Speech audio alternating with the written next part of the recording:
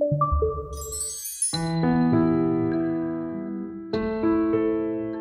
name is Jiale Tao. I study actuarial science at the University of Hong Kong.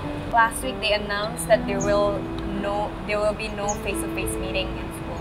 Honestly, by that time I wasn't surprised because HKU was, I think, one of the last university that cancelled school.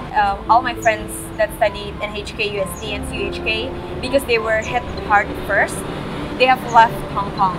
Yeah, a lot of international people just felt it was no longer safe to live in Hong Kong. People in CUHK, they definitely were fleeing because the protests were happening right in front of their doorstep.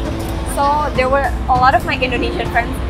Actually, so I'm from Indonesia, right? And then it's very nice that the Indonesian government, they provided the shuttle bus to deliver you to the airport.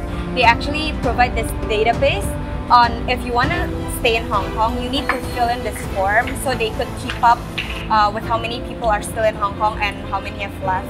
People from all over. I mean, like my Korean friends, my Indian friends. I think Indonesian, Malaysian, everyone left.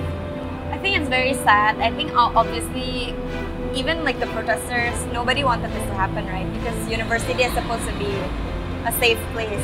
My families who are in Indonesia, everyone's like, why don't you just go back home? But I like Hong Kong.